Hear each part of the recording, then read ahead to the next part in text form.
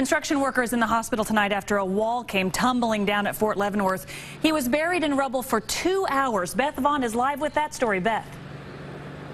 Yeah, good evening, Krista. It took 2 hours to rescue that construction worker. We're told that every part of his body was covered in brick and wet cement after a wall crumbled at the old U.S. disciplinary barracks at Fort Leavenworth. Well, back in the 1800s, that building was used as a prison.